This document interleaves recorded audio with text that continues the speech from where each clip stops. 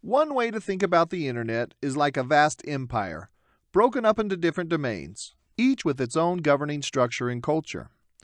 Some of these domains are carefully regulated, with a totalitarian duke or baron deciding what people can do and say, while other domains are like the Wild West, with very little governing structure and almost no oversight over what happens.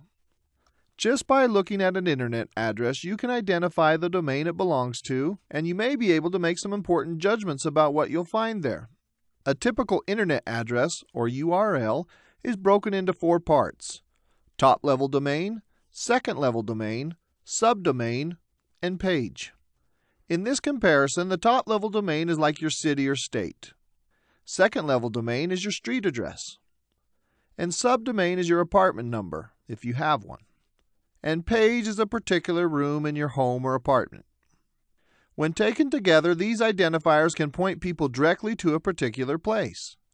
The full URL represents any web page's full address on the internet, just like your full address of your home includes your city, your state, and your street address.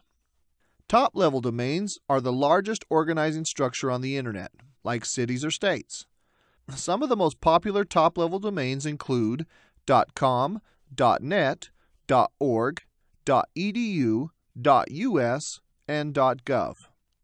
But there are actually hundreds of these top-level domains, and they fall into 2 main categories: open and limited. Open domains like .com, .net, and .org are open to anyone. Like the Wild West, anyone can get their own address and post anything they want. You could register kingofrance.wildwest and call yourself a monarch. Or you could register I am the smartest person in the world.wildwest and claim that your IQ is 100 times higher than Einstein's. You are basically free to do whatever you want, to say whatever you want, and to claim any authority you want. As long as you don't do anything illegal, no one will stop you. Limited domains, on the other hand, are more restricted. .edu domains, for instance, can only be owned by legitimate educational institutions. .gov domains can only be used by the U.S. government. And .mil domains can only be used by the U.S. military. This is important to realize because websites in open domains will sometimes masquerade as something they're not. One example would be federal student loan sites. Though the U.S. government provides information about federal loans on its own websites, which end in .gov, there are many websites that a user might think are legitimate government websites, but which are not.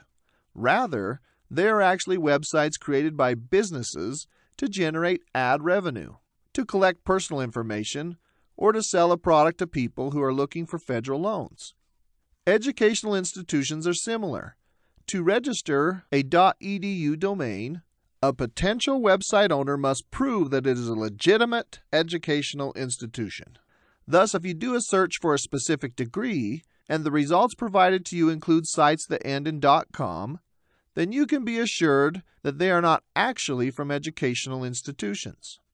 By understanding how domains work, you can more quickly recognize whether a website is legitimate, and also realize that most of what you see online is unregulated, like the Wild West. In the wild internet, you need to develop strategies for determining the accuracy and value of what you find, and recognize that just because something is online does not mean that it's accurate.